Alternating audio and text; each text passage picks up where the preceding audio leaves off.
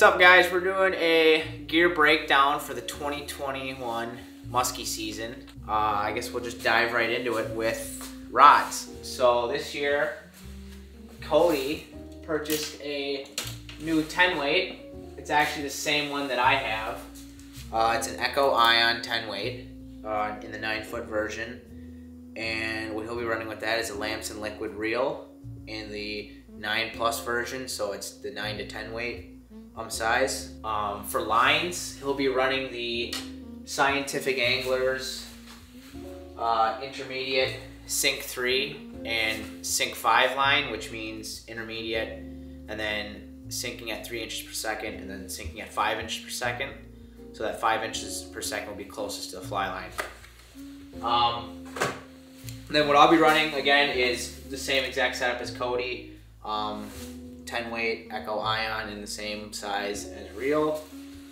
And for that rod, I will be running three different lines actually, I should say. I have the Scientific Anglers Sync 25 Cold, which I kind of played around with last year when my other line busted. Then I'll be running with the triple density like Cody's, except this is going to be a heavier line. This is in the Sync 3, Sync 5, Sync 7. So the Sync 7, sorry, is just 7 inches per second. And then I'll kind of be messing around with the intermediate. I messed around with this last year, but just didn't really play around with it that much. So this is kind of going to be like my top water line or super shallow river line. And new for me this year is a new rod, 11 weight. This is the Wolf Rod Co. Made by Dave Wolf. And this is the River Wolf 11 weight, and this is also in the same size reel as the 10 and the 2 10s right there, Lamson Liquid in gray, 9 to 10 weight size. Yeah, I've messed around with this a little bit. We're still about 2 weeks out from opener, so I've just kind of been dabbling around with it, not really doing too much with it. But overall, it's a great looking stick. I like the action on it. And I guess we'll see how it works this season. So yeah, that's what I'll be running with this season. And to complement that rod, I will be running another Scientific Angler line. This is like my favorite river line. Sync 3, Sync 5, Sync 7, like I said earlier. Last year I had problems with these lines busting on me halfway through the summer. Probably like 2 to 3 months after I bought them. I was using them pretty hard. I don't know if because I left them in the truck in the heat, or because they busted. So this year, kind of the make or break for Scientific Anglers with me. If they hold up for, I don't know, 4 months, 4 to 5 months, I'd be happy with it. But if not, we're going with something else next season. So with that, I guess I'll talk about kind of our leader setups this year. So basically, there's 2 to 3 different types of leaders. You can go fluorocarbon, wire, or monofilament. I don't mess around with monofilament. I use wire, 40-pound reel wire bite, in the coated, knottable. Then with lake setups and stuff, depending on where I'm at, if it's medium clarity, I will use the 40-pound butt section, and then to the wire bite. If I'm in just a complete lake and it's super clear, I'll go 40-pound to then 80-pound fluoro. And this is by Cortland, so I'm gonna mess around with that this year. And if I'm on like the Wisconsin River or any other river from shore where I can't get my snag out, I do use 30-pound just because it's enough to hold for muskies, and it's good. It's a nice, easy break off, so I don't completely destroy my line and whatnot. That's what I'll be doing with this year. With that, I usually pre-tie a bunch of leaders because you'll get snagged and one will kink, and you'll kind of want to change up right away. With these leaders, I'm running stay locks, size 3 or above. If you guys are all familiar with stay locks, good snap. That's what you want.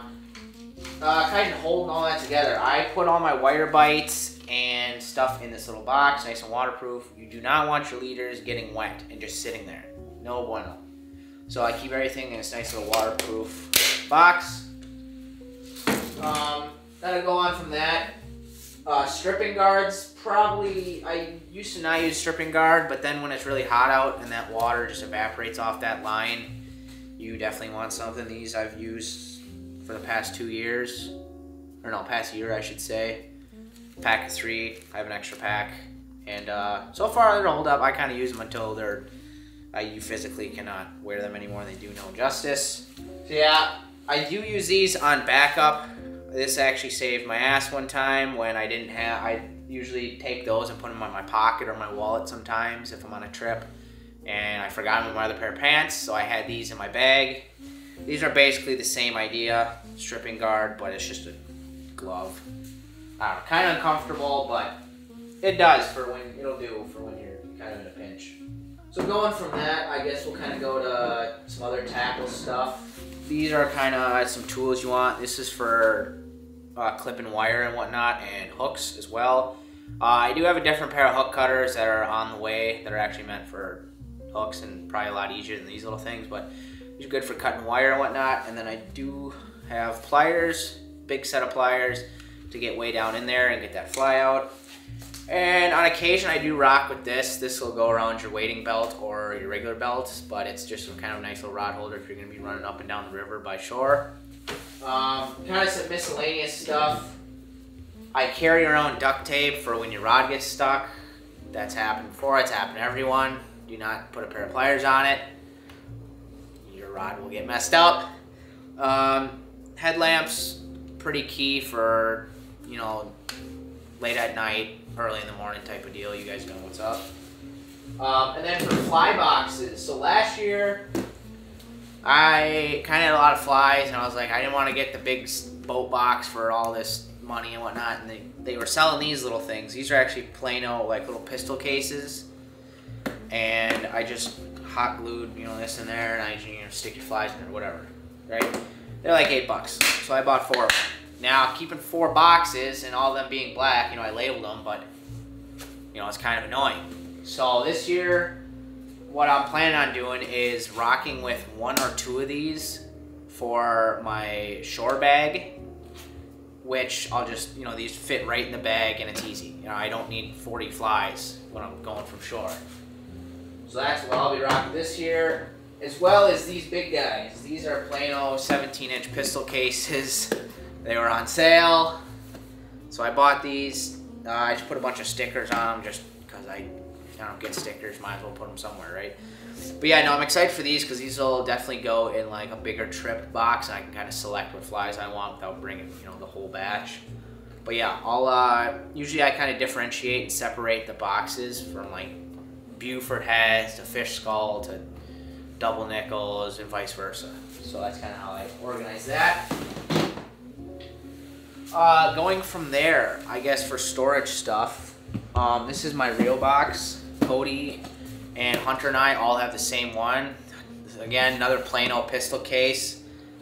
Yeah, basically I have all my reels in here. The 2 that are out are obviously on my 10 and 11 weight.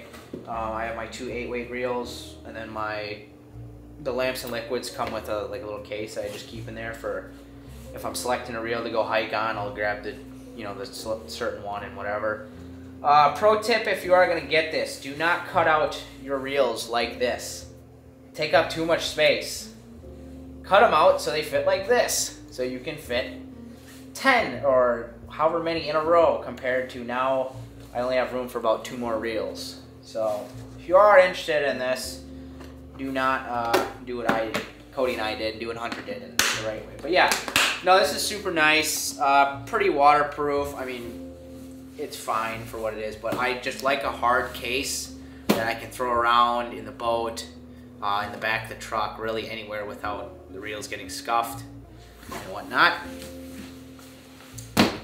So going on from that, with bags, sure, this is my like shore fishing bag, or I should say boat bag necessarily. Just put this on, you know, backpack, whatever. I like this because if I'm going on a hike through the woods to the spot, I can put my rod case in there and then clip that in so it's nice and secure. Yeah, other than that, it's just a backpack, so you don't need anything too special. I've rocked with that for the past 2 years. Another little bag. This is the Cabela's bag. I like this because if I'm going on a trip, I pack basically all my extra lines in here, my pliers and whatnot, leader stuff, and fly boxes when I had those 4 boxes. So that was really nice. Also stripping guards and just kind of other miscellaneous stuff fishing wise. Yeah. Another thing is this big box right here, this big tote. This is another Plano box. I actually really like this tote because I can fit my 8 weight, 11, and 10 weight as in rod tubes, as well as with that Cabela's bag, that other backpack, and kind of some miscellaneous rain gear, all in that. And I throw that in my truck when we're going on a trip. There's all my fishing stuff. I don't have to worry about putting in whatever. It's all in the tote. You can throw it around, leave it outside. Raccoons and shit won't get into it. If it rains, it all drips off. It doesn't go in there. I really like that. So we'll kind of get into the clothing aspect now. This is my wading bag. I really did not know why I bought this until you're putting on waders like in a gravel parking lot and you can step on it. It's kind of nice because you do not want to poke a hole in your stocking foot waders. That's no good because gravel will get in there and poke holes. Sooner or later it will happen. I do like this though. I have my wading boots in here. Cody and I are both running Simms Tributary waders. We've been running them for the past, I don't know, 2-3 seasons, something like that. But I fold them up real nice like in here. And I have Frog Tog boots. They're cheap. I don't know, they're like 70, 80 bucks, whatever. They get the job done. Good enough, right? So next up is this stripping basket that I picked up at a fly shop. Yeah, I don't know. I bought it last year, kind of when the season was ending, so I'm gonna kind of give it more of a test this year. I don't know. With sinking lines and shore fishing and current, that line gets really tangled up in the rocks, and I actually lost and missed a fish because of that. And it was a nice fish, probably about a mid-40s. So I said, screw it. We're getting a stripping basket. 1 lost fish is too many. So yeah, we're gonna try that this year and kind of see how that goes. But yeah, this all zips up nice, and there's plenty of room for like an extra sweatshirt or like a raincoat or basically whatever else you need in there. So that's that. Yeah, Cody just had the different edition of the Tributaries, kind of a cooler looking design on there, and he's running some Cabela's wading boots. So yeah, we both like how these fit and look. We wear these when the season opens and we're waiting around to all the way through the summer in the boat. Well, in the summer we'll just wet wade and whatnot, but towards that fall and stuff, you don't want to be soaking wet. And yeah, use these.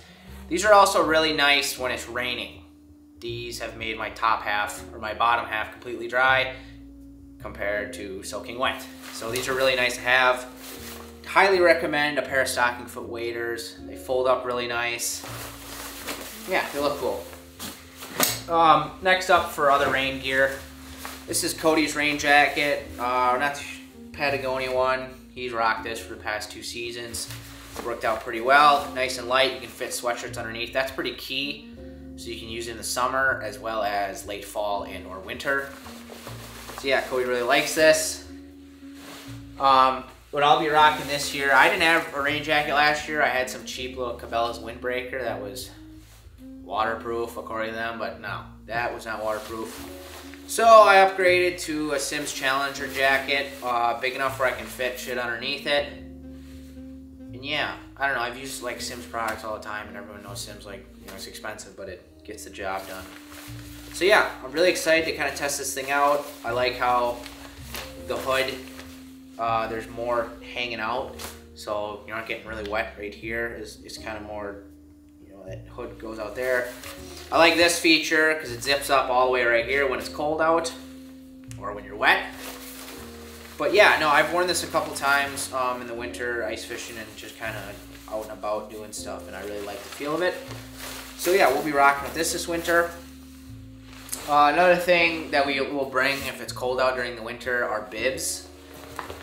These are not Sims, these are clam ice bibs. Cody and I both ice fish, so we kind of use both for, you know, ice fishing and fly fishing and whatnot. But no, these are really nice for when it's cold. They're insulated and whatnot, as well as waterproof, so if it's raining, sleeting, or snowing, these will get the job done, as well as keep it really warm. You can fit shit underneath it. And yeah. So I just kind of went through all the fishing gear-wise that we'll be rocking with this 2021 season, and Cody's going to be going through kind of all the camera equipment that we'll be running. So to start out, we're recording on the second camera, which I decided I'm going to start using now. But to start out, we're going to go over the main camera, which is a Sony A7 Mark III. Right now we have a Sigma, the 35mm, same ones that I've been using for a while. I've got another one, I'll talk about that in a sec, but this is pretty much, I'm going to be using this lens when we're not on the water. Remember we were just filming like little stuff and like just talking, because it's not really necessary to have a zoom lens when you're doing all that, when you're not doing all that kind of stuff. So yeah, this camera shoots 4K, does slow-mo in 1080, 120 frames, so it's pretty much all I can ask for right now. It's really good, it's got me to where I want, and I also got a new mic, which is, I don't know the exact name of it, but it's a Sony, and it goes through, I forget what this is called, but my mic, the slot broke on here. So I have to, I had to get something different, so I had to get a little bit nicer mic, which is what I was planning on doing anyways, but it's good now that we have it, so. Alright, so to move on from that, this is the Sony, no, it's a Sigma 24 to 70mm, focal length 2.8. I really like it. It's done really good so far. I'm getting a couple, I want to get a filter for it and stuff like that, but right now it's really all I can ask for, especially for on the water. It's got that little bit of zoom, gets to 70mm, so it's a lot nicer than what we've had in the past where it's just been 35 the whole time. So I'm super excited to get on this and like film some fish with it. That'll be awesome. But moving on from that, we have the same GoPro. It's a Hero 7.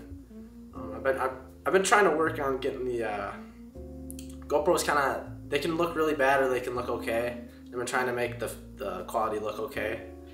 But to pair with the GoPro, we have two mounts. We have a chest mount, and then this is newer. It's the grip mount. We can put it on the side of the boat or pretty much the side of anything. I'm excited for this. We've used it a couple times. But yeah, and then we got 3 batteries and a charger for the GoPro, so nothing too crazy. So the second camera, it's got my old mic that we were using before. I don't even know it. I think it's an A67. It's a really old mirrorless, or it's a DSLR. It's an old DSLR Sony camera. It's not the nicest, but I think having 2 cameras is gonna be beneficial, just cause like, even if it doesn't look the greatest, it's gonna be nice to have 2 cameras to, if something else is happening somewhere else, somebody takes this one or vice versa, we can get longer shots with this one. That's what I like about this one. It's got a 200mm lens, 55 to 200mm, so that'll be nice. I'm excited for this. I'm excited to get more angles and stuff. As you can see, that's what we're using in this right now.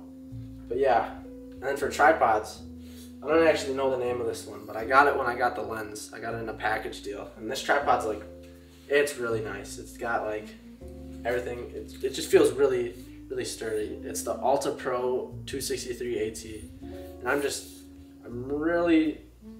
excited just to have a nice tripod that I can rely on, because the other one that I have is plastic and it broke like 3 times, and it's just like, so I've been wanting to shoot film a little bit more too. So I got an old camera from my grandpa who passed, but this is a Yashica G. It's just a nice little camera, nice little film camera. I really like the look, and I like the way film feels. I feel like it's, sometimes when you're shooting pictures, especially like out in the water, when you're using like a new, it just feels too sharp. Everything feels too crisp, and that's like, I don't know, when you're outdoors, it doesn't feel like everything should be like perfect, because that's not really what it is out there. I don't know, maybe that's just me talking, but I like shooting film now, and I've been doing that lately. Forgot this. This is a waterproof thing for all my SD cards, because I have quite a few. They're not in here right now, but I have like 1 in that camera, 2 for that camera. I got 3 for the GoPro, and then 1 for the drone, which I don't have the drone with me right now, but otherwise I put that. I got a Mavic Mini. I'm looking to upgrade it, but Mavic Mini's nice. It's done its job. All I can really ask for. And then moving on to bags. This is a chest mount, whatever. Moving moving on to bags. I have this, just a Sony camera bag. It's nothing crazy. It's not like, but it's just the perfect size. It fits right in my backpack, which you'll see in a sec. Yeah, I don't know. It's just a backpack or just a camera bag. It's nothing too crazy. You can have sections in there, but I honestly don't even keep my camera in there. I just like throw all my like GoPro stuff. I like to have the camera on me at like all times, pretty much. There's never really a time where that camera's in the bag, to be honest, because it doesn't need to be. So there's always something to film. But moving on to backpacks. This is an Eagle Creek backpack. I got it from my dad, and this thing's like, it's old. It's probably like 25, 30 years old or something like that. But it's never done me any wrong, and I just like the look of it. It fits everything I need in it perfectly. I can usually, back when I was fishing, not fly fishing, I'd have like 3 different like cases of baits and all that, and then I'd have that, and then I'd be able to put like a sweatshirt, jacket, pretty much anything I need in here. So this is always, it's been perfect. It's a good size, and I don't have to buy a new one, so I'm gonna not buy a new one. And then moving on to the last bag. This is a duffel bag. I usually bring this one and that. That's the 2 bags that I bring. North Face base camp duffel. Right now it's got my camping stuff in it, but yeah, it's really, I mean, I think I've talked about it before, but I really like it. I like the look. It looks cool. I like the yellow, and it's like, obviously like water resistant as much as it can be. And yeah, I could fit enough for like a 2-week trip in here if I had to. Hasn't done me any wrong yet, so I'm gonna keep using it. All right, guys. So yeah, that's kind of the gear breakdown of all of our fishing and tackle equipment. And camera stuff. Not a lot, but we got what we need. It gets the job done, and yeah, Southern Opener is coming up here about 2 weeks, so yeah, roughly about a little less than 2 weeks by the time you guys will see this video. Yeah, this 2021 season will be a good one. It's gonna be pretty big. Yeah, a lot of videos, a lot of stuff cranked out. Got a lot of big projects planned. Yeah, so big things to look forward here for this season, and good luck to everyone else who's going out. Yep, definitely. Shoot me a DM on Instagram or something. Thanks for watching, guys. Follow my flies account.